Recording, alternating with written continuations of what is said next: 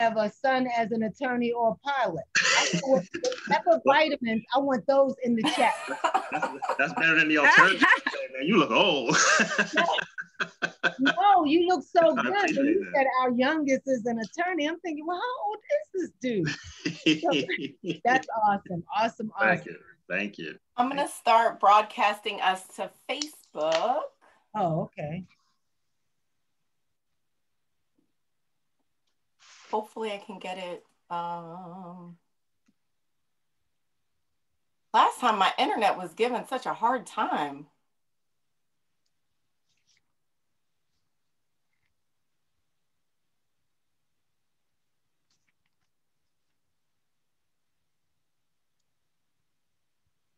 And then I'll open up the broadcast.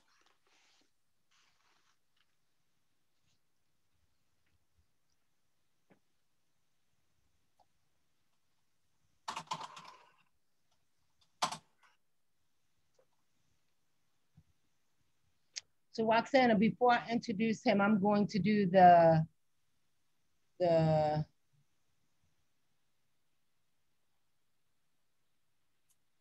oh yes, so we were trying to I told him I didn't know whether you're going to do it before you introduced him or after the emotions check.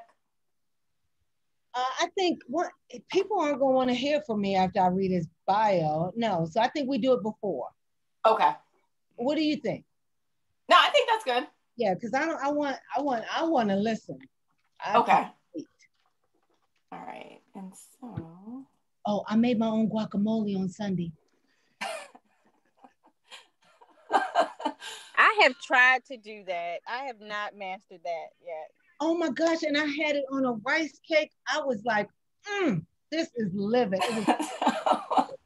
So welcome everyone. We're now live talking about guacamole, but it's good because we're talking about our my food, my mind, nutrition, and mental health in the Black community. So welcome everyone to our Mind Health Shop Talk. We're just going to give people a few minutes.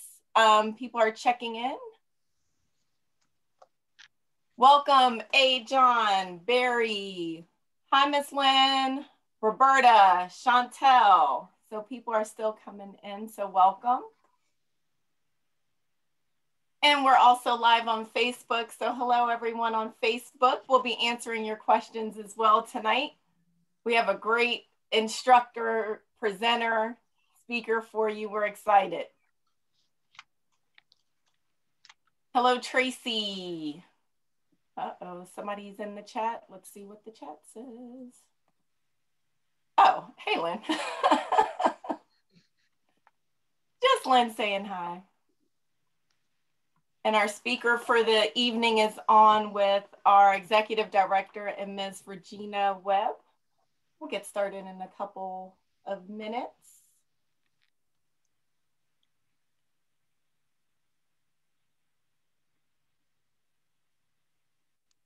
So people are still checking in. Hello, Tracy. So we'll do our intro for our Mind Health Shop Talk today. I just want to welcome everyone to our Mind Health Shop Talk. This is the first one for the new year. So my food, my mind, nutrition, and mental health in the Black community. First Mind Health Shop Talk of the year. So I just wanted to say Happy New Year to everyone. I'm glad that we made it to 2021. And just being grateful that you guys have decided to come and spend this time with us tonight. So just a little bit about the Mind Health Shop Talk. The Black Mental Health Alliance is grateful to work with Kaiser Permanente's Good Hair Health and Great Hair Barbershop and Beauty Salon Network outreach initiatives through beauty shops and barbershops in West Baltimore. These forums are led by licensed mental health clinicians and include culturally competent mental health information and resources. So now we say culturally grounded. So I got to update that term. So our Mind Health Shop Talk sessions are usually held in the partner shops and salons. We started the new season of them September 2020 and will continue until June 2021. due to the COVID-19 pandemic, we'll now be doing the shop talks virtually through Zoom. So tonight, we're not doing Ms. Alma Roberts. Ms. Regina Webb will be on. I forgot to update this. I'm sorry, Regina.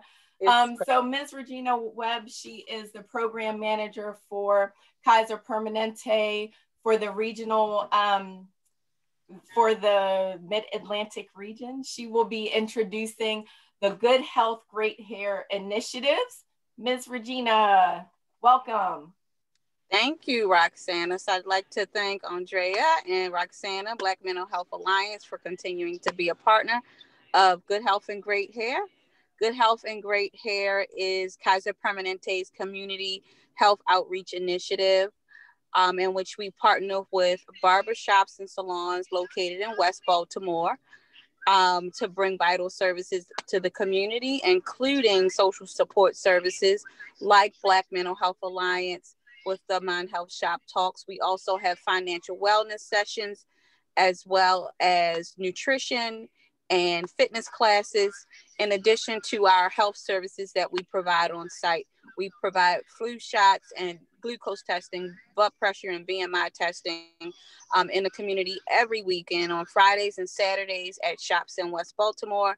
So I just wanted to tell you a little bit about the program. Just to be aware, our next sessions will be relaunching again in the community and beginning on February 6th. So we hope that if you are in the area, that you could stop by. If you haven't already gotten your flu shot, please stop by. We'll be at one of our shops. You'll get a full listing of all of our events coming up as a part of in an email as a follow-up to this meeting. So I just wanted to thank Black Mental Health Alliance for providing us with an opportunity to provide this platform. Thank you.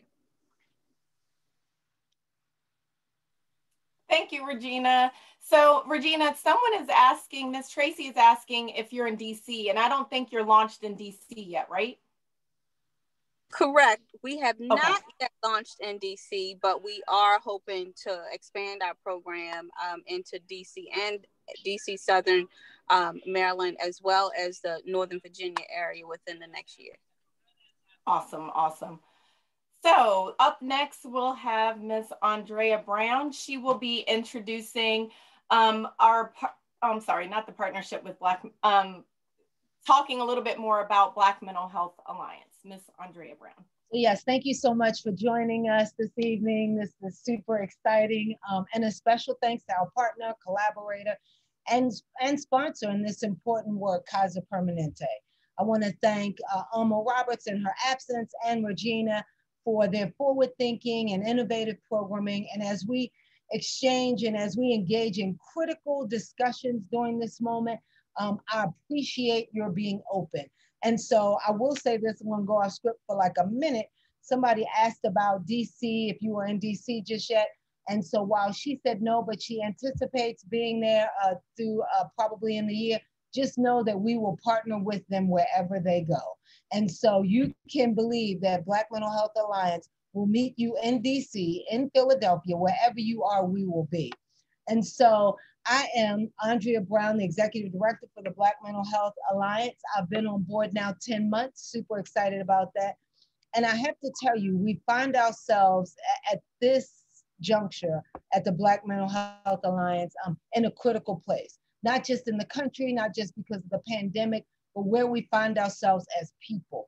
And we will continue, we make a promise that we are committed to serving the community through training, through all of those kinds of things that promote optimal health and wellness for Black people. And so you can trust that we are your trusted partner in this moment. And so our ability to serve you may look different via web, via this virtual space, but our commitment to serve you and always tell you the truth about where we are and where we are as a people has not changed. So this is super exciting. I am going to introduce our speaker, but before I do that, I just want to do a quick check-in. Lots been going on across the country, heightened infiltration of racism. So I want to ask you to put in the chat box, what are your top 3 emotions that you felt in the past 48 hours? And they can be good, or they can be wherever you find yourself in the past 48 hours. So definitely want you to share. Oh, trepidation. Thank you, Tracy, for sharing that. Or I have to share with you something quickly. Anybody else, please share some of your thoughts with us. On edge, but hoping for the best. Okay, thank you so much for that, Simone. And Roxana has put up this emotion and feeling wheel up, but they can be any number of things. I have to tell you, ambivalent. Thank you so much, Dawn, for that. When we first did this at our staff meeting, I used the P word, and it's not on here, and it was pissed. But that was shortly after something happened. Frustration, confusion, and shock. So thank you for those. And listen, I didn't ask so that we could enter into a session, but I did ask because I think it's important to know where we find ourselves. And it is okay. This is a safe place. And I think as we talk about, we are launching the year with a mantra about radical self-care. And as we talk about that doesn't mean just the physical. That also means our inner and our outer. So thank you for for sharing. And so I know that, again, use this. I stole this from one of our partners, and I use it every time I get an opportunity. And so, again, thank you. So I'm going to introduce, I will not hold us up, but let me just talk to you about Dr. Philip Halstead. He's a graduate of Tufts University School of Medicine, where he was trained in traditional medicine. He served as captain in the Medical Corps of the United States Air Force. And after years of practice, Dr. Halstead recognized the need to treat patients holistically, to include body, mind, and spirit, and that the most fundamental treatment is summed up in the adage, let thy food be thy medicine, and thy medicine be thy food. He incorporated the importance of nutrition into his care of patients. And after 31 years of practice, he was probably only 12, Dr. Halstead is now a health coach, educator, and public speaker. Please join me in welcoming him with a virtual clap. Thank you so much, Dr. Halstead, and we look forward to hearing from you. Thank you, Andrea. Thank you for that introduction. And Roxana, again, thank you for giving me the opportunity to come before your group again to share vital information. I think hopefully will really be of benefit to everyone. I think especially in this time that we're in now for the last 10 months or so with COVID, it's been a strain on all of us, not just financially and socially, but also mentally, okay? Because the way, obviously the way we keep the virus intact or in check is through distancing and somewhat isolation and quarantine, things like this. This is really going against really our nature. As social beings, we really like to be among each other and not be isolated, but as a necessary evil because of COVID, we've had to have this this isolation, this even just the wearing mask. I mean, you can't even see someone's whole face now. I mean, so you really don't even, if you meet somebody for the first time, you don't even know what they look like. You know, their eyes look like, but you don't know what the rest of their face looks like. So it's been really kind of a strain on, I think, on our mental being. So what we're going to talk about today is things that we can do primarily in the realm of nutrition and food to really be able to bring our mental status up to where it needs to be and to keep it strong in this time of extra stress, okay? It's really commonly known, I think now, as we get more into self-care and trying to really figure out ways that we can really take care of ourselves, we're understanding now that the root cause of mental illness, while environment and genetics are important, to a large extent, the cause of mental illness is related to what we eat. It's related to how we feed ourselves, okay? Because our body is made of trillions of cells, and our cells need to eat properly. And if they're not getting fed properly, then they become deficient. And when cells become deficient in their energy production, then the whole body suffers. And certainly the whole nervous system and our mental health can really suffer as well. Okay, we have to be able to eat well to be healthy. Diet is foundational to all serious health change. Is foundational to all serious health changes, for better or for worse. So it depends on what direction your diet goes in, okay? That will determine where your health is. And there's no middle ground. You're either eating towards health or you're eating towards illness. There's nothing neutral. So it's one or the other that you're doing. And poor diets are linked to mental illness, such as depression, anxiety, anger, violence, including homicide and suicide.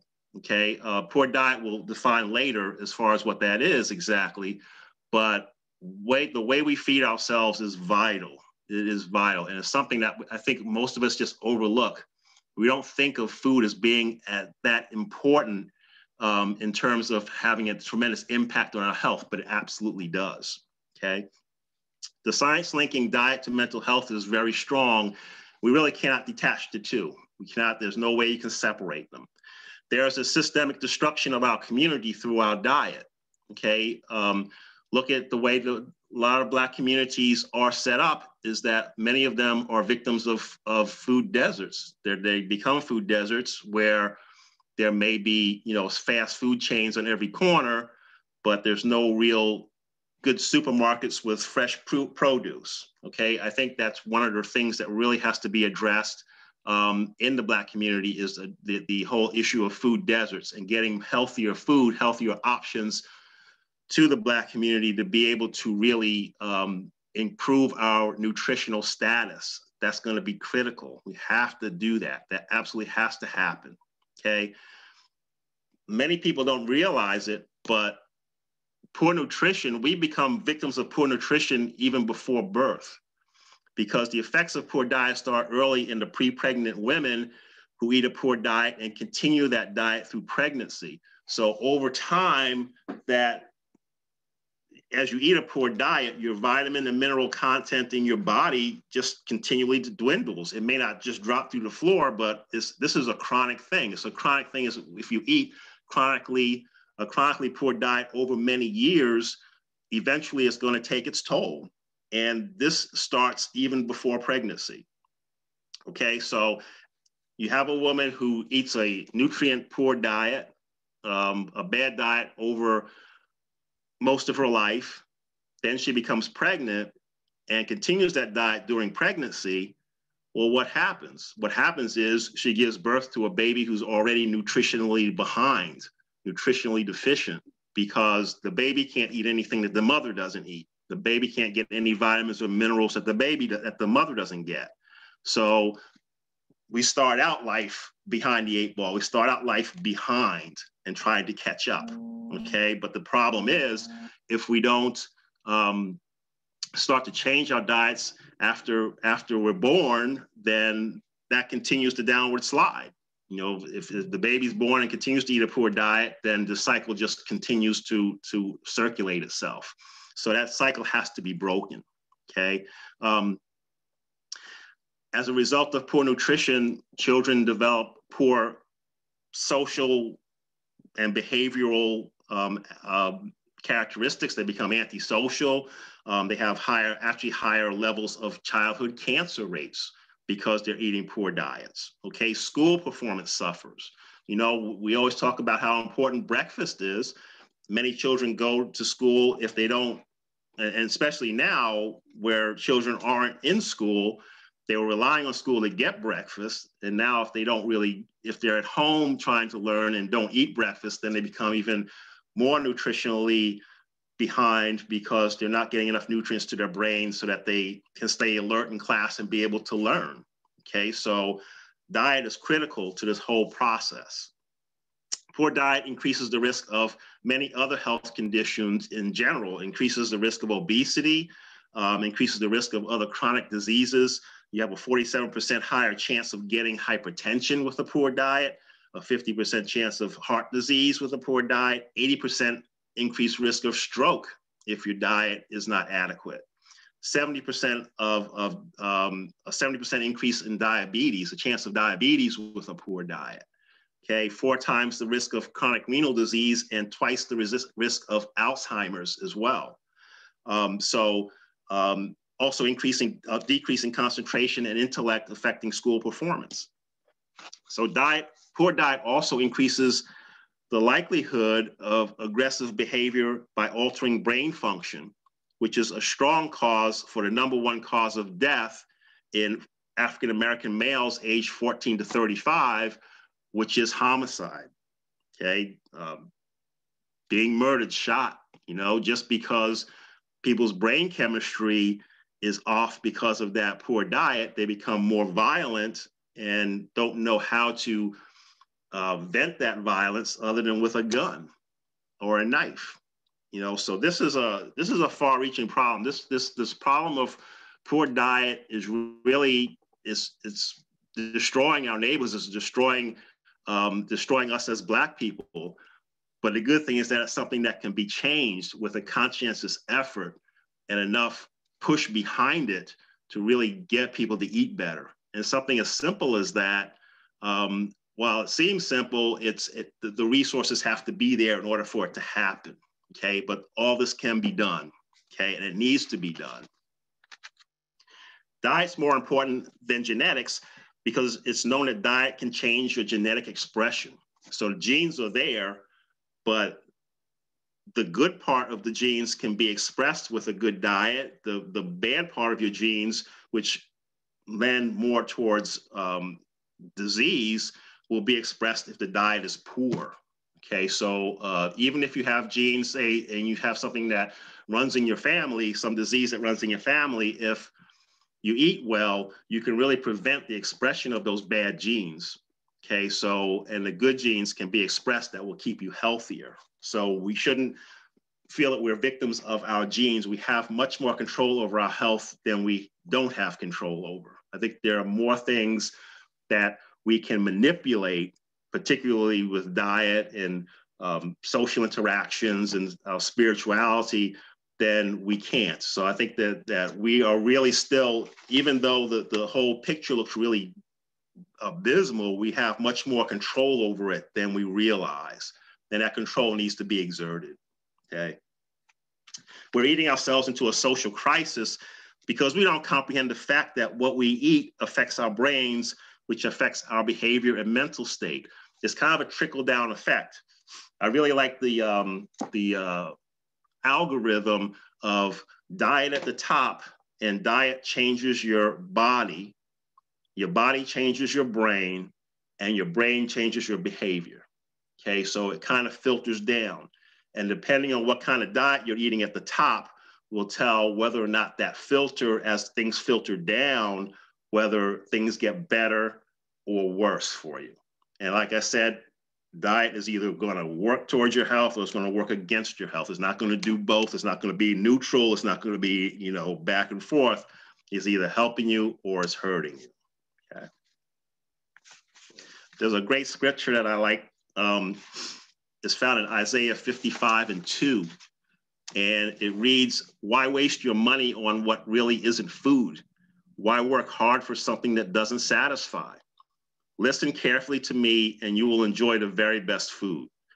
So God knew we were going to have this issue, and he's made provision for us to help us to be healthier as long as we're mindful of the choices that we need to make and we actually follow through with those choices. Okay, so very, very, very important. Okay, for us, a diet, what we really want to do, so I want to talk about what constitutes a good diet and what constitutes a poor diet, okay? And it actually is very simple, and they're perfectly diametrically opposed, okay? For us, a good diet is one that is, as pictured here on the left, on the slide.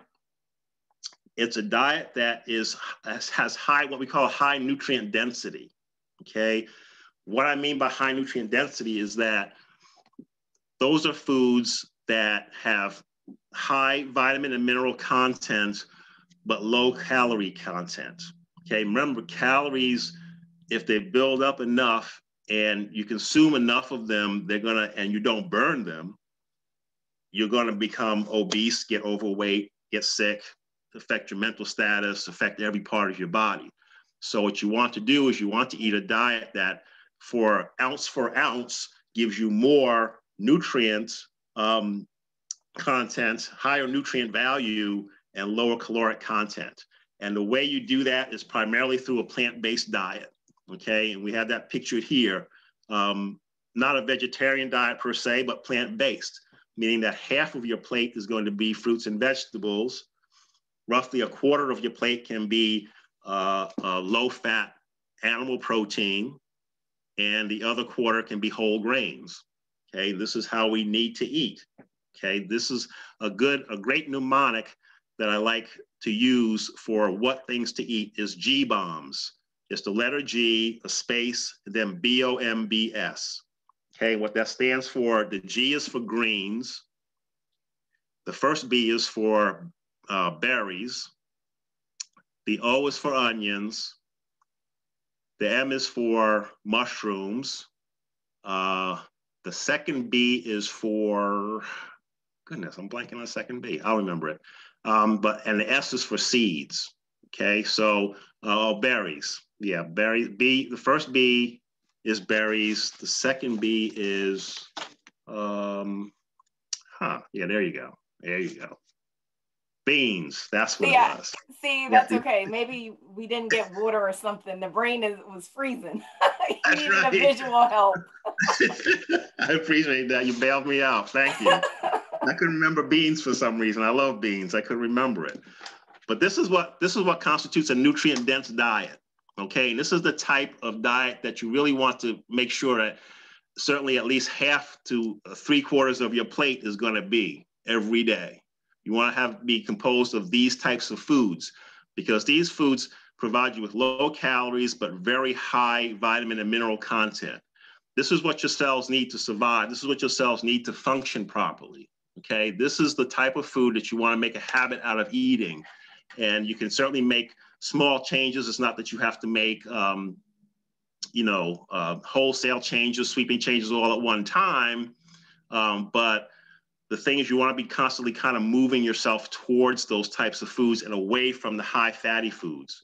So what constitutes a poor diet? What constitutes a poor diet is the exact opposite of what constitutes a good diet, meaning foods that are high in calorie content, high in fat, salt, sugar, but low in nutrient value, low in vitamins and minerals. Okay, so you're basically talking about fast food, processed foods that come in a box, things that have, basically when a food is processed, it means the nutrient value, the vitamins and minerals are taken out of it, okay?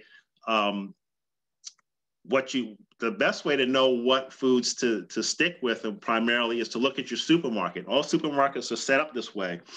Around the perimeter of the supermarket, the outer aisles is where the healthy food is. That's where the nutrient-dense foods are, okay? When you walk down the aisles, the individual aisles, that's where processed food tends to be.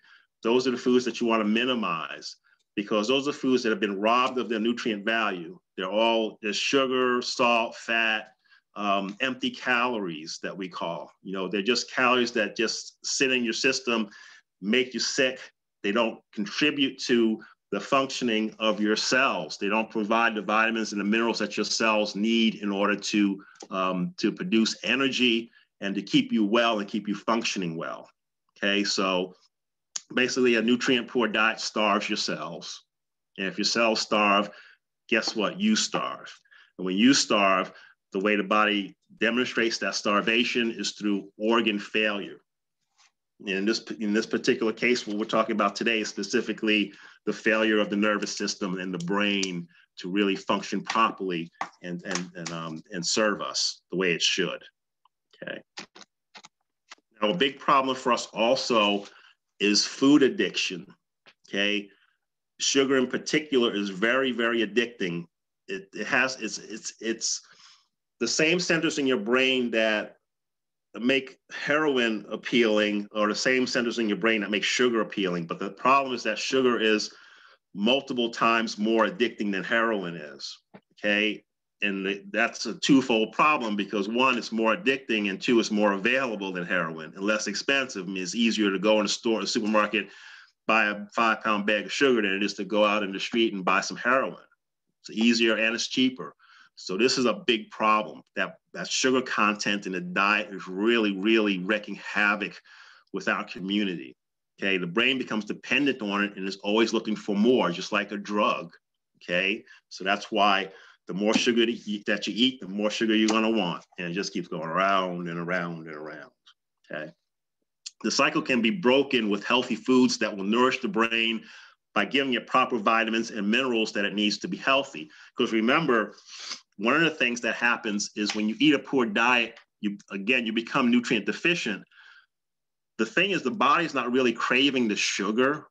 It's actually craving the B vitamins that are in the sugar. But there's so little B vitamin in the sugar that to get this much B vitamin, you got to eat a 5-pound bag of sugar to get that little tiny amount of B vitamin. So you're overeating. You're not really wanting the body doesn't really want the sugar. It wants the minerals and vitamins that are in the sugar, but it's such a small amount, you end up eating a lot of it. Okay, so that's where sugar cravings come from. So clearly the answer to sugar cravings is to just eat a better diet that's more nutrient dense with the vitamins and minerals that the body's looking for. Then it won't need to crave the sugar because it's getting the vitamins and minerals from the food, the healthy food, the G-bombs that you're eating. And you'll find that those sugar cravings will disappear with an adequate diet. Okay. The sad part really is that the food industry understands that food addiction all too well, and that fast foods and processed foods are made with chemicals that reinforce the food addiction. Okay, so it's a plan. It's a conspiracy to basically to destroy the Black community. It really is. It's a conspiracy to destroy mankind, but particularly the Black community. We're really the focus of this whole thing. And we really need to be aware of that. We need to open our eyes and understand that we need to understand all the forces that are acting against us so that we can act against those forces. We don't want to be ignorant of this stuff, okay? The food industry pushes foods that are of low nutrient and high caloric content, i.e. fast food, to make our children heavier and sicker so that they will need medications which will make drug companies rich at our expense. And the fact is, when you take these drugs, they can help with symptoms, but they're never going to help the actual problem. The underlying problem is still there. The underlying problem is a cellular issue because those cells are being starved by a poor diet. Okay, when that diet becomes more nutrient dense, we start feeding the body the way it should, the body will correct itself. The body doesn't want to be sick. The body doesn't want to have problems. Okay, it's going to fight like crazy to try to keep itself balanced out. But the problem is, if it doesn't have what it needs to do that, it can only do it for so long and for so well, okay? You have to feed the body. If you give the body what it needs, it will take care of itself, okay? Because it knows what to do with these nutrients. The nutrients need to be provided. So if these nutrients aren't provided, we have an issue. But if they are provided, health can soar. You know, health can greatly improve and greatly increase. And we won't be won't be victimized by these forces that are coming against us, okay? Poor diets also decrease the nutrients and chemicals in the brain, like GABA, which is a neurotransmitter, glycine is an amino acid, taurine is another amino acid, melatonin is a hormone, and vitamin B6. Vitamin B6, the B vitamins are critical for neurologic function, okay? And when these nutrients become deficient, the nervous system struggles because the nervous system runs on B vitamins, and you get large numbers of B vitamins from the G-bombs. And this is what nourishes it. But when you don't have enough of these nutrients, the system becomes imbalanced. And anytime the body's imbalanced, it's going to be sick, okay? Imbalance is illness, balance is health. So the whole idea is to get the body back where it needs to be, back on track here, okay?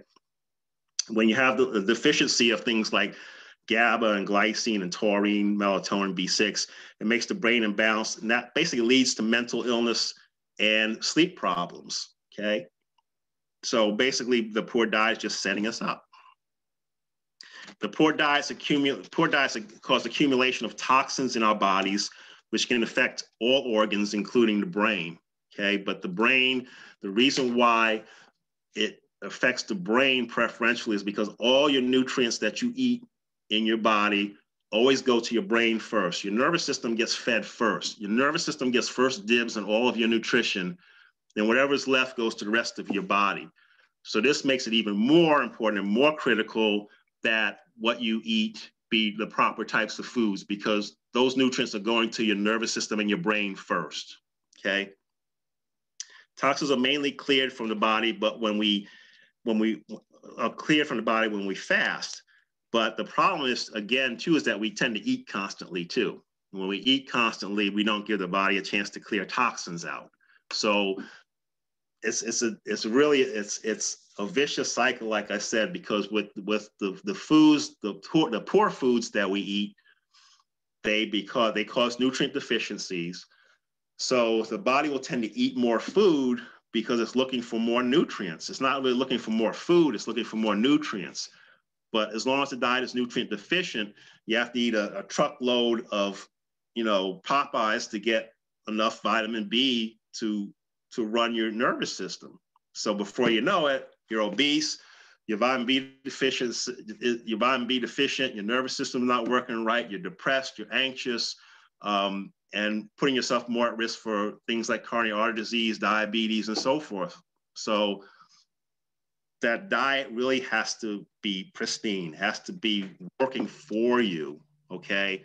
Very, very critical, okay? High sugar content in diets can cause steady brain damage over time, which increase the risk of mental illness, violence, and crime, okay?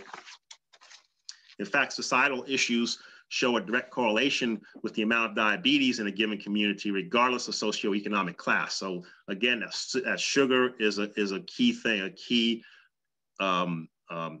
detractor of our health. It also goes to speak that we don't have to say really that it's not only sugar, but it's also salt and also fat. So high salt content, high fat content really can cause issues as well, okay? Now, all of our mental illnesses can be based in, they're related to low micronutrient, which are vitamins and minerals, low omega-3 fats, and low phytonutrients, which are nutrients that are found in vegetables and fruit. So depression, anger, anxiety, and sadness all increase when these nutrients are not available. Okay, a recent poll actually shows that 69% of Americans are angry. There's enough reason to be angry now, but even before COVID, the anger was very high. And a lot of it just has to do with nervous irritability. Nervous irritability comes from an underfed, malnourished nervous system, malnourished brain, okay? It just makes the brain irritable, and it shows this irritability in the form of depression, anxiety, and so forth, okay? It makes us much more susceptible to all these illnesses. Now, some sobering facts, 1 in 8 adolescents are depressed, which is crazy. I mean, when you're an adolescent, that should be one of the most fun times of your life. You shouldn't have to be worrying about the possibility of being depressed. It may actually even be more than 1 in 8 now. This was kind of an older study. Depression is the leading cause of debility in children. You're kidding? I mean, children, why are children having such a hard time with depression? I mean, you would think that children are going to be more carefree and everything's going to be, just fun for them, that should be a fun time in their life, but they're actually having to deal a lot with depression, okay? 4 million children, 4 million, ages 6 to 12 are on psychotropic drugs. And this is not right. Again, because this is the time of life when you really should be relatively carefree and doing well. You shouldn't have to be worrying about taking psychotropic drugs for some mental illness. But again, it all boils down to a large extent because of their diets. And their diets just being poor and not giving the body what it needs, having the cells of the nervous system just being malnourished, irritable, and showing themselves as these chronic kind of mental illnesses. the importance of a healthy diet has been long known. Even a classic example, believe it or not, Adolf Hitler was a vegetarian, okay, or actually he was a vegan. And because he was scared to death of getting sick. He had a tremendous fear of cancer and getting sick. So even he knew in his little deranged mind that a vegan or at least a plant-based diet was beneficial. So yeah, he was mean. He was very mean. And the funny part about it too is that he had a Jewish doctor. You remember he was sending all Jews to the gas chamber and all that stuff. He had a Jewish doctor because the Jewish doctor understood the importance of diet in health. So he let this guy live. He didn't send him to a concentration camp. He actually let this guy be his doctor. Okay, so that just shows you, how important this type of diet really is. Now, the number one, just again, talking about medications in kids, the number one class of medication prescribed for children are anti-anxiety meds. And this is not because they should be anxious, because that's the innocent time of life. It's because they're not being fed right. It's because their nervous system is not being fed and is showing itself as anxiety. That irritability that nutrient deficient nervous system is showing is anxiety. Again, if that diet is changed around, the sugar is decreased, the fats decreased, the salts decreased, the nutrients, the vitamins and minerals, and fiber and phytochemicals, phytonutrients is increased with the GBOMS diet, that will all turn around. They're not going to need to be on all these medications. The medications aren't helping anything because they're diminishing symptoms, but they're still eating Popeyes, they're still eating McDonald's, they're still eating Burger King, they're still not feeding their cells right. Medications don't feed cells, okay? Medications temper down symptoms. Okay, so the disease process still marches on. The child may appear better for a short time because the medications are kind of tamping down the symptoms, but eventually, if that poor diet continues, their nervous system is going to still continue to deteriorate, and eventually it's going to minimize or totally obscure the effectiveness of the medication. And that's why sometimes medication doses have to be increased constantly all the time, or new medications have to be added, or one medication has to be switched out for another one, is because the underlying cause just isn't being addressed. That poor diet is not being taken care of. The poor diet is still there, and no medication is going to overcome that. The only thing that overcomes that is a better diet, a healthy diet that's going to drive you towards health and away from illness. Okay. You ever see that commercial where the Snickers commercial where the person's like irritable and then they eat the Snickers bar and they're better? That actually is a falsehood, because what happens is, you love that commercial. Yes. Yeah, but the problem with that commercial is that the Snickers bar is actually causing the problem. The Snickers bar causes that person to be irritable. It doesn't help them. It doesn't stop the irritability. That's false advertising, because what happens is when they eat that Snickers bar, what happens is their sugar level shoots way up, okay, because there's sugar in the candy bar. So the sugar level shoots way up, the insulin level shoots up to pull the sugar down. The insulin pulls the sugar down too far, and that's when they get irritable, okay? So if they hadn't eaten the Snickers bar and done that load of sugar in their system, they wouldn't have had the insulin spike, and they wouldn't have dropped the sugar and gotten more irritable. So in actuality, the Snickers bar is causing the irritability, it's not fixing the irritability. So that's actually kind of a little false advertising there. But again, you see what the problem is that it's encouraging people to think that, oh, if I eat a Snickers bar, I'm going to be better. I'm going to be more, my mood's going to be better. So they eat more Snickers bars. They eat more sugar, and they, perpetuate the problem. So you got to be really informed and be knowledgeable of what foods are doing to you, and not believe every advertisement that you see, because they're only interested in selling their product. They're not interested in how healthy you are. They don't care.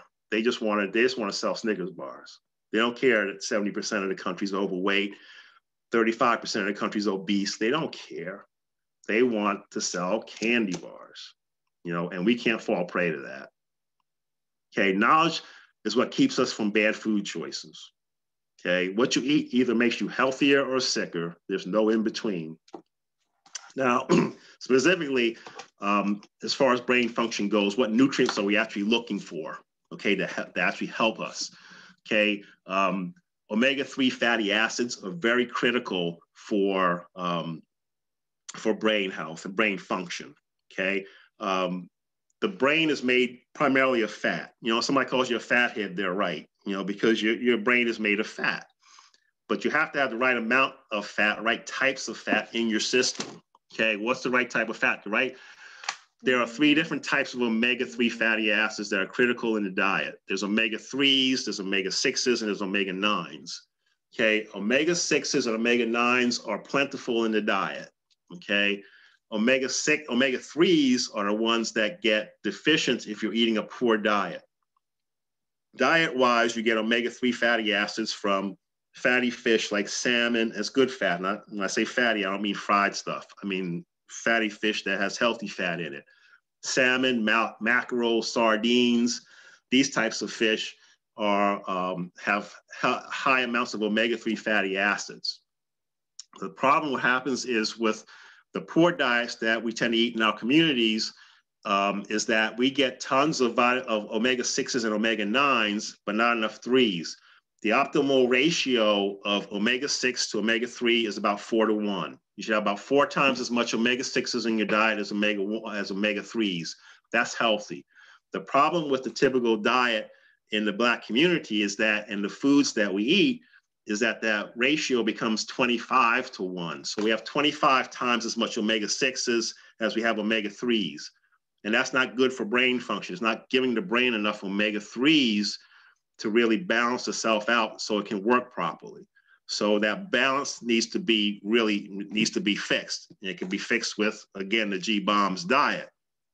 Okay, as we have more omega-6s in our system, it makes our rates of Alzheimer's and dementia go up. Okay, so this is more of a chronic thing over time, but still it's going to cause that issue. Again, all health changes don't happen right away. They happen over time. Okay, so if you're doing the wrong things for a long enough period of time, eventually those habits are going to catch up with you and start to take your health down and make it make it more difficult for you. Okay, B vitamins. So omega-3 fatty acids are very important. So you can get them through the fatty fish. You can also take them as a supplement. Okay, it's sometimes good to supplement. Well, I suggest supplementing with fish oil because that way you know you're getting a certain amount of fish oil every day, even if for a particular day you may not eat fish or you may not eat fish for several days or maybe only once a week and not get enough omega-3s from your diet. At least if you take it as a supplement, you can get omega-3 fatty acids from fish oil on a daily basis that will help with the nervous system and the brain. The other nutrient that I think is very key, as I said before, is the B vitamins. The B vitamins are what the nervous system runs on, okay? There are 9 different B vitamins, okay? There's, B1, B2, B3, B6, B5, B12, folate, riboflavin. So the key to taking B vitamins is not to take just one of them. The key to taking B vitamins is to take them as a complex. You want to take all your B vitamins. If you take them as a supplement, now you can get B vitamins from whole grains and fruits and vegetables. That's your primary source. But again, I suggest supplementing as well because that way you're getting a certain amount of B vitamins every day, regardless of how you may eat on a certain day. But you want to take them as a B complex, meaning all 9 B vitamins are in that tablet. The reason you do that is because they all get absorbed through the same pathway in your cells.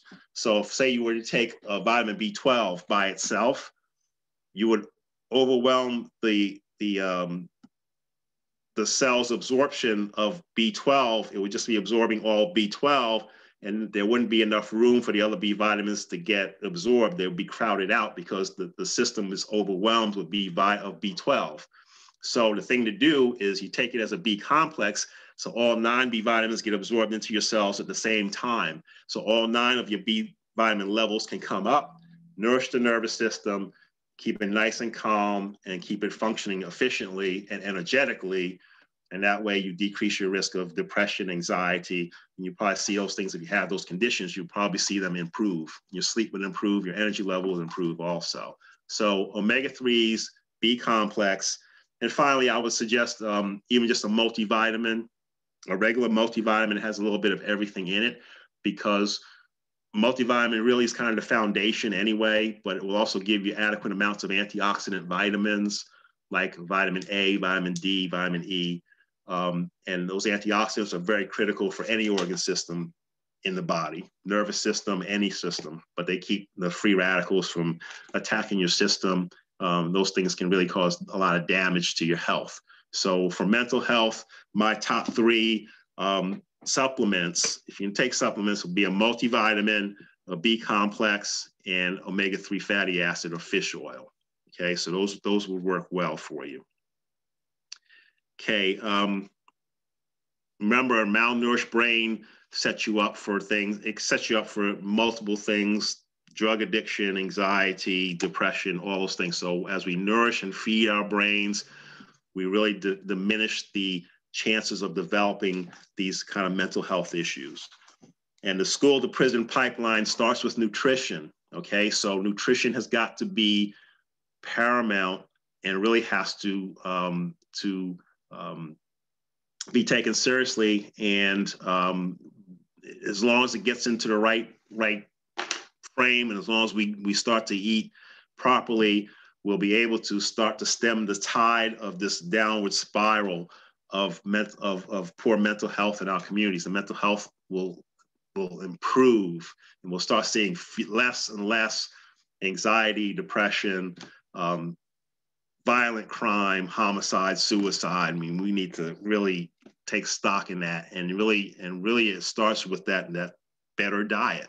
The better diet is the key. It's going to be the key to better school performance. It's going to be the key to better disposition, just more agreeable personalities, and the key thing too is to remember that the nutrition, as we talked about with the pre-pregnant women, it starts long before conception. It's important for us to eat properly all the time, okay, from birth on. We really have to be able to eat healthy. That way we'll give rise to healthy offspring, teach them to eat well. They'll eat well through their lives. They'll give rise to healthy offspring, and so forth. And it just gradually, it will just increase our level of health in our community, mental health wise. Okay. Remember, life begets life. So you want to eat live foods, not dead foods. The G-BOMBS, the plant-based diet, is a live diet. The fast food, processed food diet is a dead diet that will only beget death.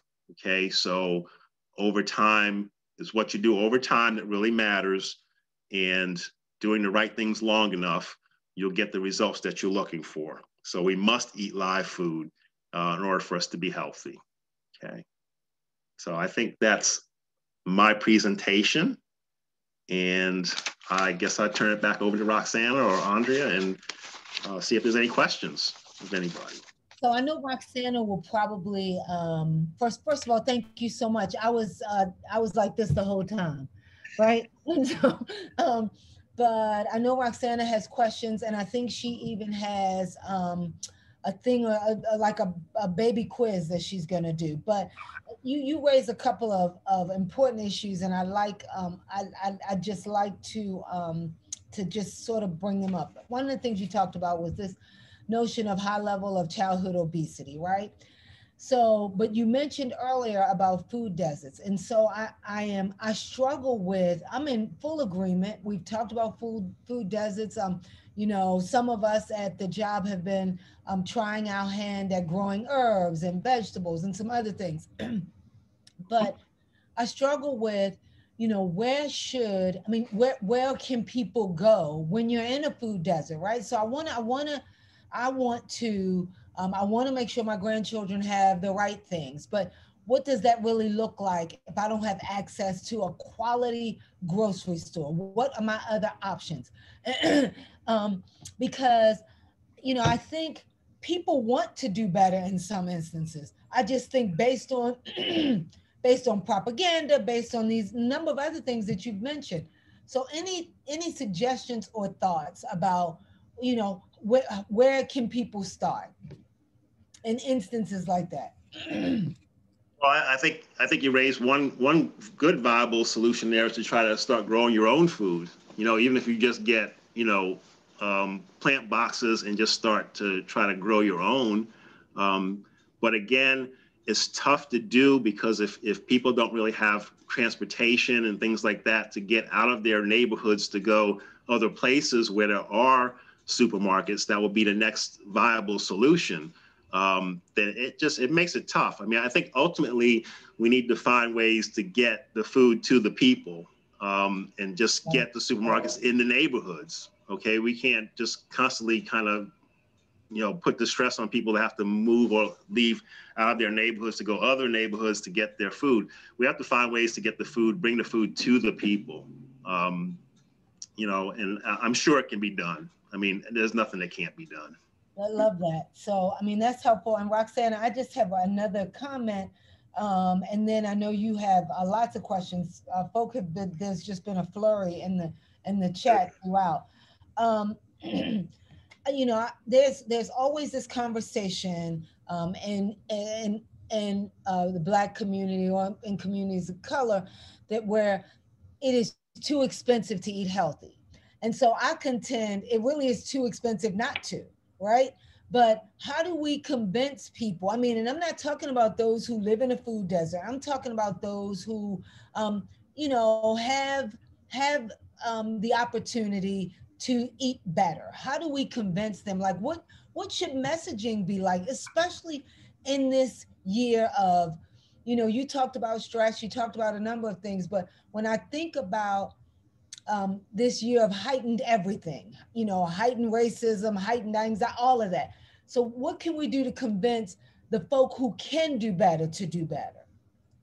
Well, I think that the key thing really is that we have to really stress that health is something that has to be built, and it's not something that happens overnight. And the things that we have to understand that the things we do now are things that are going to impact our health 20 years from now. Okay. And you have to be forward thinking. You can't just think of, okay, the food is more expensive, I'm just going to eat junk food because it's cheaper. You have to think down the road, what's going to happen if you continue to eat junk food. You have to think about, food as an investment in your health. You have to think about what's going to happen to you 20 years down the road. So if you take, you might remember those old Fram oil filter commercials where the guy his car breaks down because he didn't change his oil. And the mechanic comes on and he's holding the Fram oil filter. He says, you can pay me now. He looks at the filter, or pay me later. And he looks at the car just totally blowing up on the side of the road. And that's how you have to really think about this sort of thing. You have to think that what you're trying to do with your diet is you're trying to build something. And it takes time. It's going to take some sacrifice. It may take a little bit more expense. But when you think about how much money you're going to save by being healthy 20 years from now, as opposed to going to the ICU every other week, it makes a lot of sense. There's a lot of pain and suffering and illness. If you go to the doctor's office, you have to pay multiple hundreds of dollars for prescriptions because you're sick, because you didn't eat right for your whole life. That's going to be more expensive on the back end. You're going to be paying more money on the back end if you eat unhealthy. It's better to pay more money now, get a better diet, than to eat lousy food, saving money, and then on the back end you get sicker and have thousands and thousands of dollars of medical bills. Not only, it's not only just physical issues, but it's also going to be mental and emotional stressors on you too. So you have to put, you just have to think of it that way. You have to think of it that you're doing something for the future, and it may take some sacrifice now, but the sacrifice is going to be more than worth it. Great, thank you so much. I'm going to turn it over to Roxana, but just for the record, everybody on the joining us, he's asked me if I remember that commercial. No, that seems way too old. Maybe I dated myself with that one.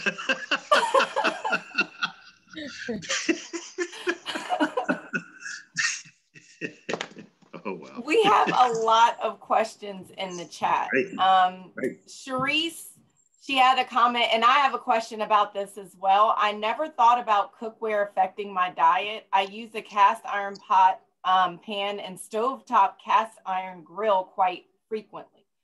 So one of the images that we had shared had said that is one of the things that can affect our brain. Can you give us any, so this is a slide that she's referring to, how it has brain threats on here, and I thought cast iron was better than the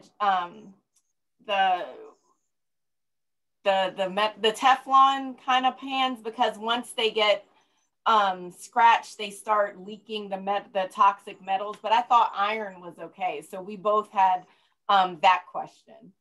Yeah, iron's an issue. Iron's an issue because when you cook with it, it leaches the iron out into the food. And that's the problem, is an iron overload in the body can really affect the nervous system. Okay, so that's what's going on there. I'm not certain about the Teflon, if it breaks down, but yeah, the iron definitely, we have documented that it's not good. That the iron is a neurotoxin if it's just absorbed into the body too much. Okay, so we should like limit, I guess, how and think about that when we're preparing our foods, not to cook everything. Maybe eat some things that are raw. Is that raw or lightly steamed? You can get a steamer and lightly steam your vegetables, that sort of thing. So look yeah, at Andrea shaking her head. She probably already does that. You can juice things too. I mean, you can get a juicer and juice your fruits and vegetables.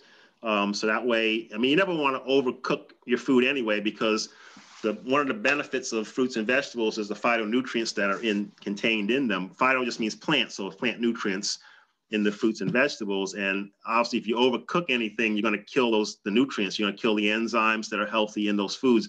So you never really want to cook your food to death. You want to lightly steam it or eat it raw. That's good. That's good information. So someone is asking about the presentation. It will be available on Facebook, and we're trying to compile the presentations and the notes to send out to everyone. So keep a lookout for that. So our next question from Lynn: I don't like mushrooms. What can I replace them with and stay compliant with the G-bombs? Well, the thing is, the G-bombs is flexible. It's not that you have to eat everything in the G-bombs. If there's a food that you don't particularly like, I mean, I've had patients or people that say they don't like beans. I say, well, that's fine. You don't have to eat the beans. I mean, you're still going to be compliant if you eat the other 4 things on a regular basis. If there's one that you don't like, then that's not really going to affect you too much. The key thing is just don't replace the mushrooms with, fried chicken or something like that.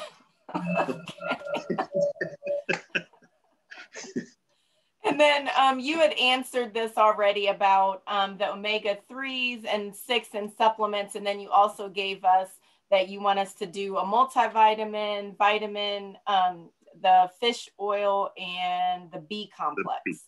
Right. So someone also asked, what are free radicals? Free radicals are compounds that are generated just by normal cellular activity. As cells create energy, they're almost like the exhaust that a car makes. The car runs and the engine runs, but it also puts out a waste material like the exhaust. So as the cells have their normal energy producing machinery rolling, those free radicals get expelled out, and they need to be neutralized, because if too much, it's just like if you start a car, you run it, and the smoke from the tailpipe comes out, and your garage is closed, it's going to choke you. You have to get rid of that somehow. So the same thing you have to do is get rid of the free radicals that the cells produce and neutralize those. You don't want to necessarily have to neutralize all of them. Some free radicals are important to have or a small amount is important to have, because it just pushes the system along and helps to generate energy. You just don't want an overabundance of free radicals. And those free radicals are what get neutralized when you take a multivitamin, because a multivitamin has antioxidants in them to prevent the free radicals from forming. I saw Andrea was about to say something. I know you have more questions, but two things are, there's something else I want to raise. I put it in the chat. You didn't say it quite this way, but talked about this larger strategy, right? To get us off our game and to kill us. And so I really feel like this is more than just like the new sexy thing, right? It's bigger than that. I'd love to figure out how, and we won't solve it today, but how we message so that this becomes a real movement. Because I mean that's just one of the strategies to set us up. I shared with the team, my son goes this particular school, and my son goes, I drop him off, and when I used to work downtown, I would head downtown where, well, some of the neighborhoods where I go through were really poor. All the billboards were either a fast food or liquor, right? Or cigarettes.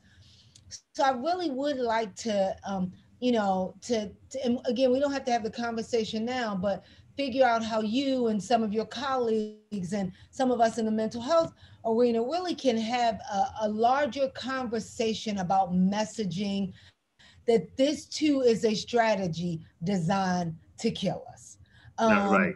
And I mean, I'm not even talking about conspiracy theorists, but I am talking about how do we help you and others and ourselves, like really make this a movement?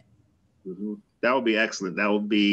That's what we need. We need something that's got to have some teeth in it so that we can get some traction and start making some changes, and that's going to be the key. So I think at some point, and again, I know that there's lots of folk have lots of questions, but I think we should at some point give some real thought to a call to action as it relates to our health and our body and our mind and our food. So that's what I wanted to say, Roxana. Thanks. And I think that's like the not sexy thing. The back part of that is like really talking about nutrition and mental health. And those are things people don't want to talk about, but we as a community need to make it important and really make that part of our initiative, because just to think of so many of the things that are affecting us are by the choices that we're making. That's really disheartening. So back to the chat. Mr. Barry said, I'm sorry. I just don't want to forget this. And I don't know if anybody heard that number. You said something like insane, like 4 blah, blah, blah. I wrote it down. Did you say 4 million children or 4? You said 4 million, 6 to 12 on psychotropic drugs, right?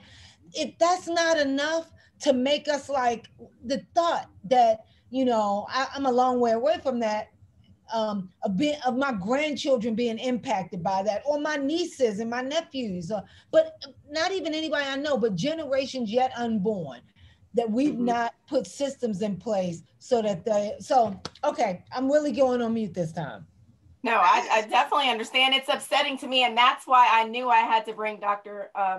Halstead to this platform, because when I heard it at the Youth Summit, I think the information, like you can kind of know things, but that it really pierced my heart that we need to get this message out. Mr. Barry had said Baltimore has a great Afro vegan society, so I'll post that in the notes for resources. They have classes on how to cook on a budget, and I think that's so important when you're starting out a new habit, is to really have those supports there, whether it's fasting, Andrea's my resource now. We're trying to not eat as much meat, like not just, having that support system there. I put this in the chat about food deserts. There was a good article, so I'll also share that out to everyone. Dr. Halstead, what is your opinion about mangosteen tea for various ailments? That was asked by Shania. Mangosteen, mangosteen is fine. Mangosteen is a fruit base, but yeah, that has this it's a plant-based, fruit-based type tea supplement, but it also helps to neutralize free radicals. So it can be very beneficial. Yep. So Roxanne, we, did you see oh, in I'm the sorry. chat? Oh, no, no. Did you see in the chat someone talked about a challenge? Maybe you hadn't gotten to that, but. No, I didn't expect so much feedback. We got a lot. I'm gonna try to hurry up and go through. Okay. Everyone needs to know a farmer. We have a pastor that we partnered with that is doing farming in through his church. Can you say his name real quick, Andrea? Dr. Herbert Brown. Dr. Herbert Brown. How does keto fit in? This is from Lashana. How does keto fit in? I know a lot of people on high fat diets. Yeah, I'm not really a big fan of a lot of extreme things. And sometimes what happens is with some of these diets, like the keto and Atkins and different types of things, you know, all diets work. All diets work to a certain extent. The issue that you have to ask is if you're on that diet for a long period of time, are you going to start robbing your body of something that it needs, some essential nutrient? I'm more a fan of just eating a whole food plant-based diet rather than sticking myself into saying, okay, I have to eat high carb or high protein or low fat. You know, you get really kind of preoccupied with these types of diets and what you're eating and counting calories and all that stuff. It just makes it more arduous. The key thing to me is just to make good food choices and eat your food in moderation, and just not really get so bent out of shape or so concerned about, am I eating too much protein? Am I eating too many carbs? Am I getting enough of this or getting enough of that? It just makes you, it actually can kind of be counterproductive, because it just makes you think too much.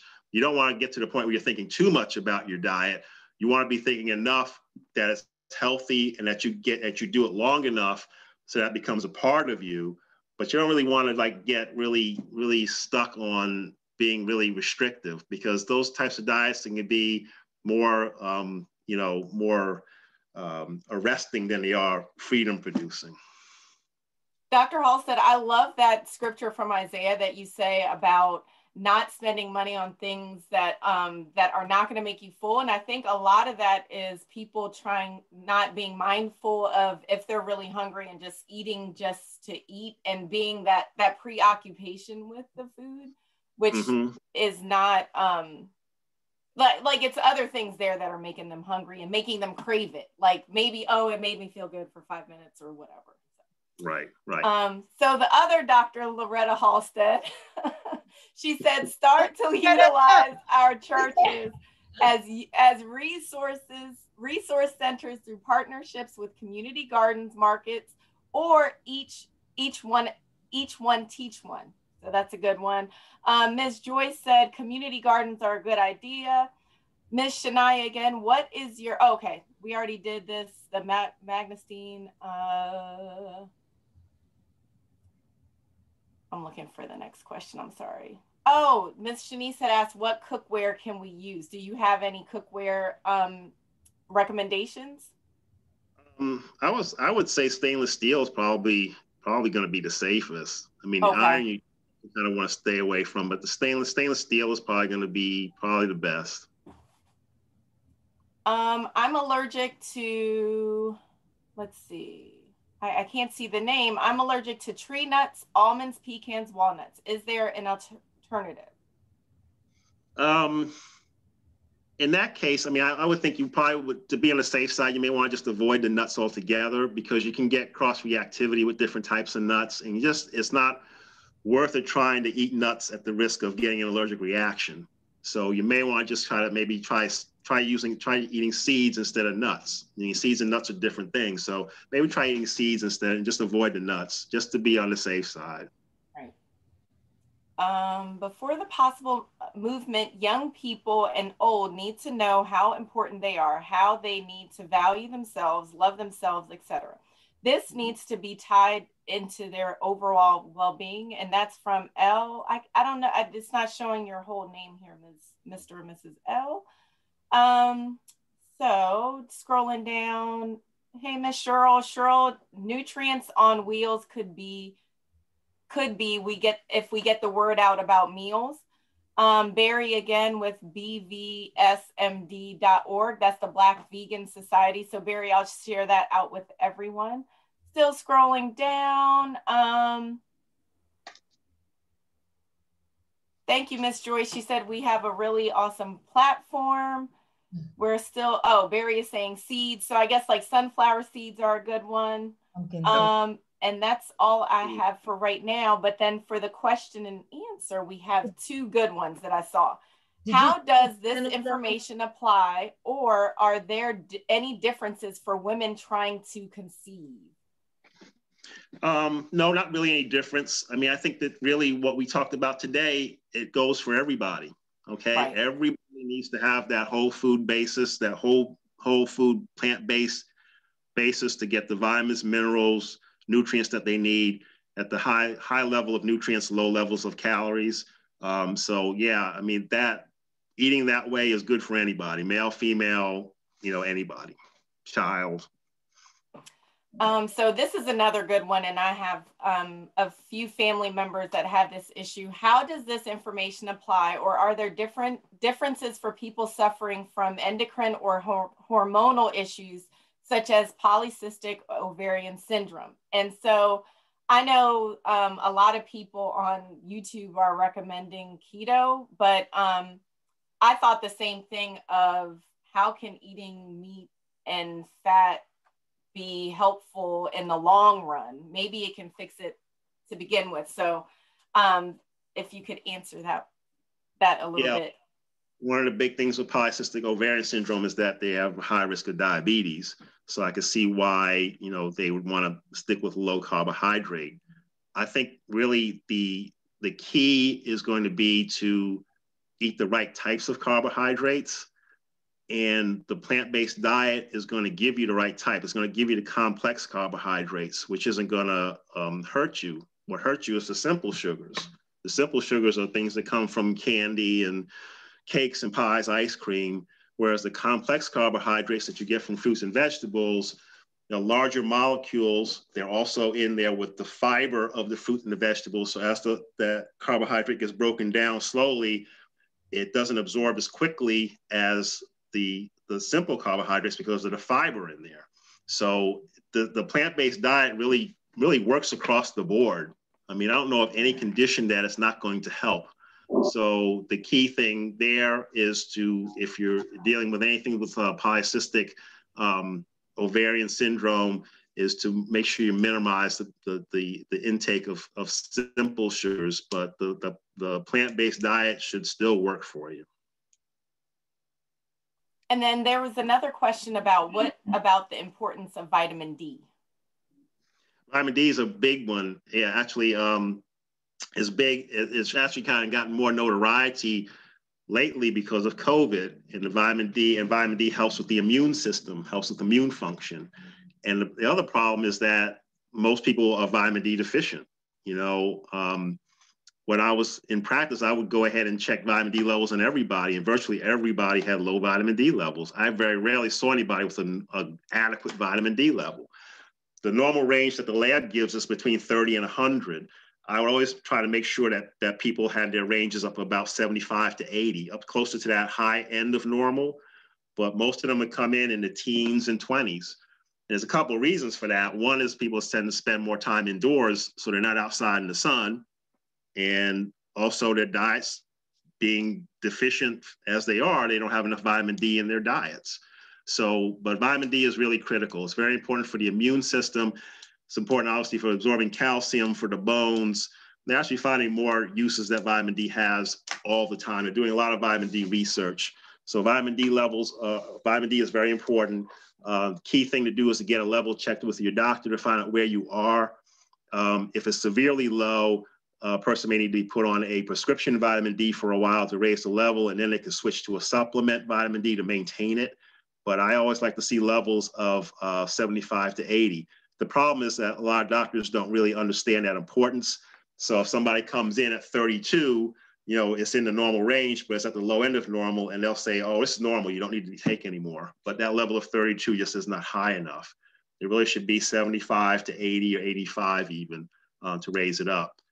So yeah, the important thing is to get your vitamin D levels checked, because there's no real symptoms with vitamin D deficiency. You have to get the level checked to really know what it is. And that's something that's going to take a while. It's not going to just bounce back out like it's your diet, and then you're going to have to also take supplement. Yeah. So I see that the 6-week challenge was a challenge from Dr. Loretta Halstead. She said that we should do a 6-week challenge for nutrition, and let's create a 6-week challenge addressing mind and body health. Let's do it. Let's do it. I think that we could definitely do that, and it wouldn't have to be something that is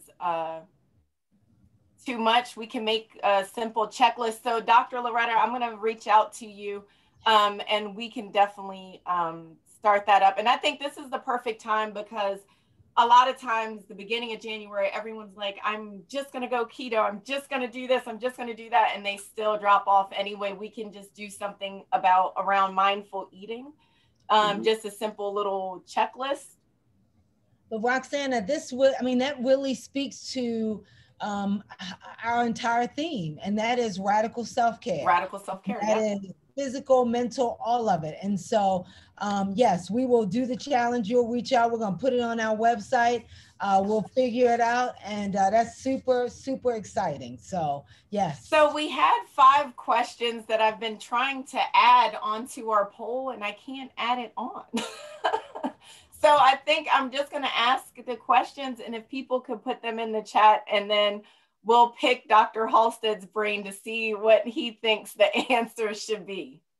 So how does that sound? No one responded yet. So the first question, can food be medicine? And I'm going to put this in the chat, and just answer it in the chat. And we're going to give you a couple minutes, and then we're going to see what our expert speaker has to say about that. So thank you everyone for participating and giving feedback. Uh-oh, that might have been, they're all saying yes. What do you think, Dr. Halstead? I tend to agree with them.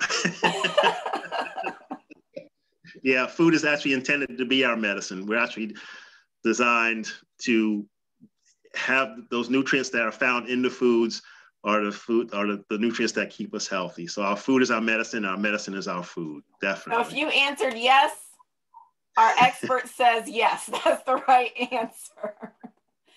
So next question, how much water should you drink in a day? So I had a few options. One was a gallon, one was a liter, one was 8 glasses, or 1 cup. And so we're going to give you a few minutes. So we have 8 cups, a gallon, 8 glasses, 32 ounces, 8 glasses, a lot of 8 glasses, 64 ounces. Okay. And so anyone else? 8 cups. Andrea, nothing from you? So I just wanted to say something. We met last week, yes. And now I have to go get the electrolyte water, because I'm like, well, Andrea does not drink regular water. I need to get electrolyte water. You probably don't need to, but it is my preference. But it can't hurt. So, Dr. Halstead. Oh, and someone has, I heard, drink half your body weight and more. Half body weight in ounces. So what's your answer on how much water should you drink in a day? Well, the last person that answered is correct. Half your body weight or more. Okay. So Ms. Joyce, I'm going to put my email in here. That you're the only one who got it right. So that means you deserve a prize. Yeah, you got it right. Because what you need to drink is really based on how big you are. You know, really it's depending on how much water distribution you need. So you can't really say, I mean, 8 ounces works. 8 glasses is 64 ounces. That's great if you weigh 128 pounds, because that's half your body weight. Okay. But it's based on your body weight. It's also based on your activity level as well. Okay. If someone is in a hot climate or they're really active, they need actually more than half their body weight in ounces. Okay. So, it depends on a lot of different factors, but at a minimum, you want to try to shoot for half your body weight in ounces. So if you weigh 100 pounds, you need to drink 50 ounces. You weigh 150 pounds, you need to drink 75 ounces. And that water can be spread out throughout the day. Okay. So thank you. So Ms. Joyce, please email me. I have a journal for you, especially with the new year. We want people to start their journaling and really be mindful about, maybe you could log your food on there. Maybe you could log just some good positive affirmations in there to encourage you. So our next question, can you name one food to support your brain health? And I'm going to put the question in the chat here. And so remember, we had a slide. We have beans, berries, fatty fish, berries. Thank you guys. You guys were paying attention.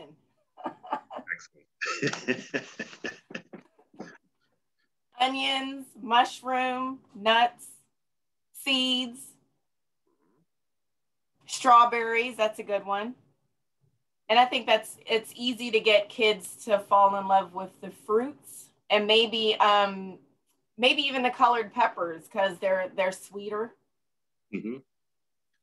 The thing is that with babies, though, you want to always get them on vegetables first, because the fruits are sweet, and if you give them fruits first, they're going to like that sweetness, and they're not going to revert back to the vegetables. And then you can introduce the fruit after that.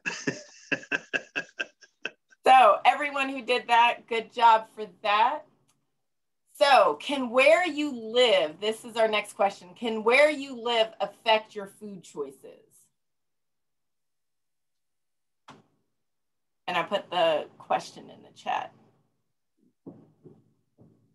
So Dr. Halstead did go over this a little bit. Uh-oh, Miss Cherie said, of course, food deserts. She hit it on the nail. All right, so yes and yes. So Dr. Halstead, can where you live affect your food choices? Well, absolutely can, because obviously if you're in a neighborhood where there's not access to healthy food, it's not access to supermarkets, where, you know, every other corner is a fast food joint or a liquor store, then yeah, and you really don't have transportation to go anywhere else, and there's nobody bringing healthy food in to your neighborhood, then that's definitely a big problem. Absolutely. Yeah. So please, everyone, check out that link. The article from Politico addresses that Baltimore is actually in a experiment to see how to address the food deserts. So some of what they addressed was giving Lyft vouchers to go to farther out places to get food. Also giving vouchers to the those little snack shops to have fresh produce as options.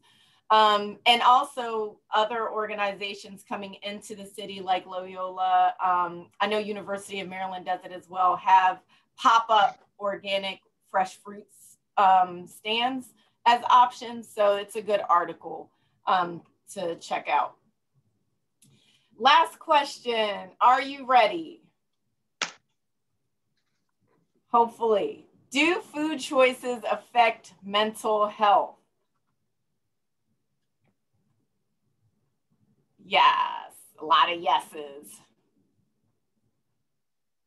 Shania, Tawanda, Lynn.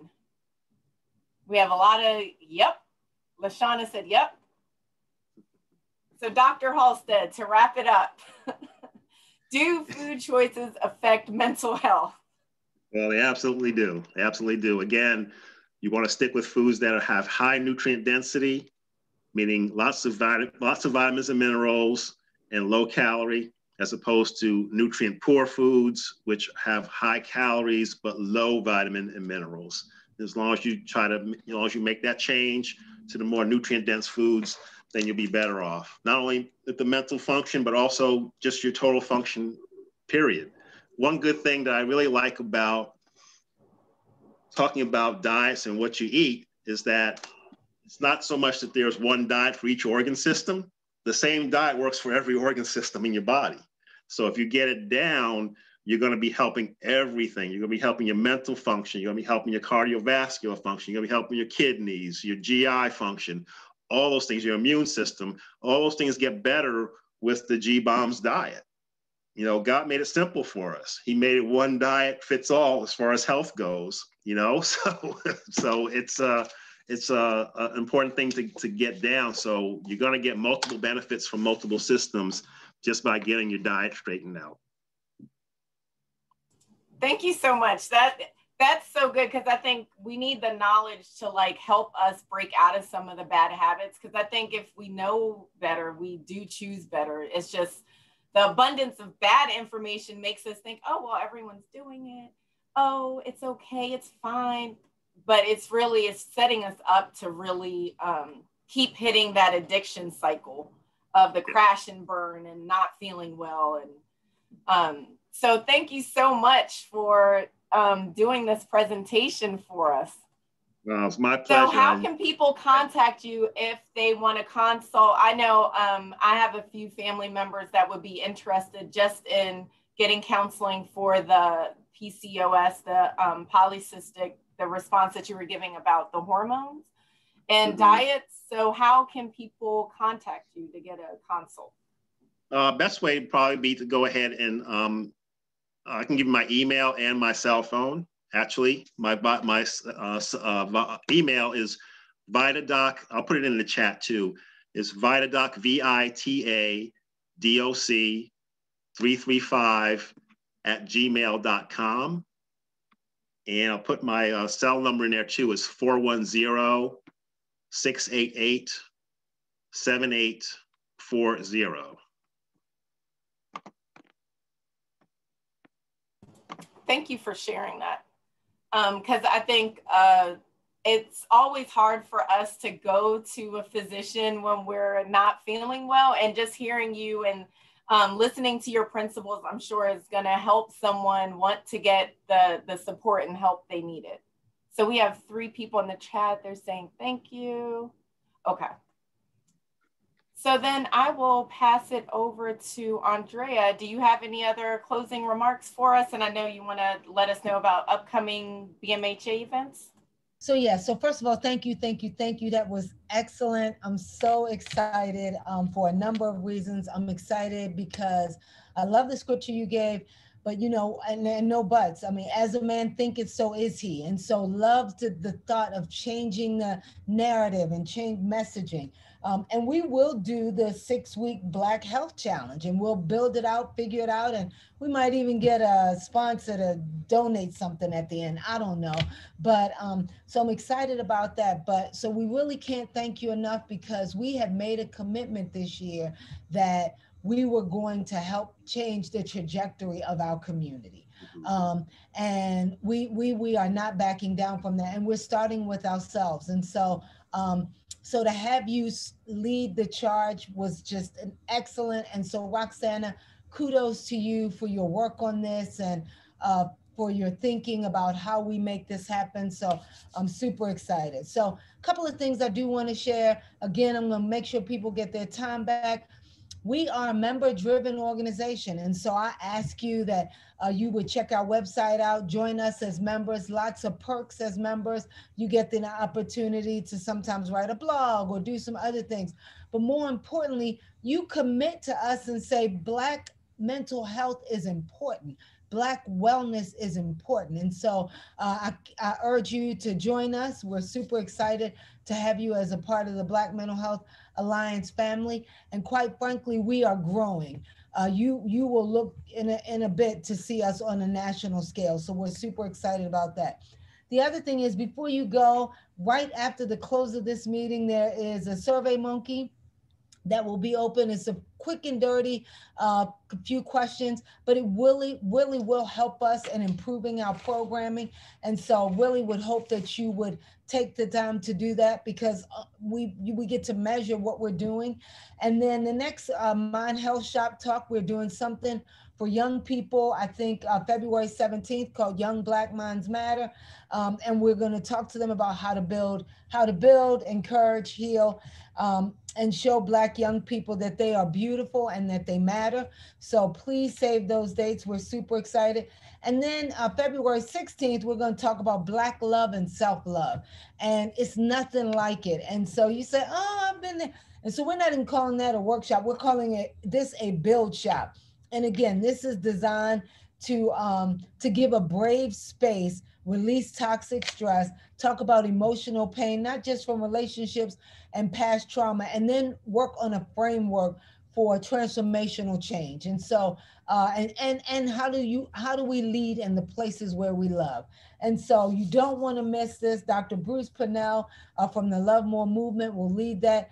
Miss Nia Jones from On Purpose with Nia will lead the Young Black Minds Matter. And I'm sure I am missing something, but I don't know. So speaking of Miss Nia, she has dropped in the chat, don't forget to announce David's book. Oh yes, so we've got oh my gosh, you want to stick around with us because we've got some amazing things coming up. We're going to do, we are having an author series with our young people, and there's a book by one of our he's a BMHA member and also a partner, and almost a doctor, Dr. David Miller. I'm going to go ahead and call him what he is. And his new book is called Chef Toussaint, I think. I might have made that up, but it's about a little boy who learns how to cook. His other book is called Gabe and the Green Thumb. I bought it. My nephew thought it was so funny, but it talks about the very thing that Dr. Halstead is talking about. So you don't want to miss it, that series. And then we're going to be on Facebook Live tomorrow, off the chain, talking about the insurrection, talking about the new vision, but more importantly about how do we plan for ourselves.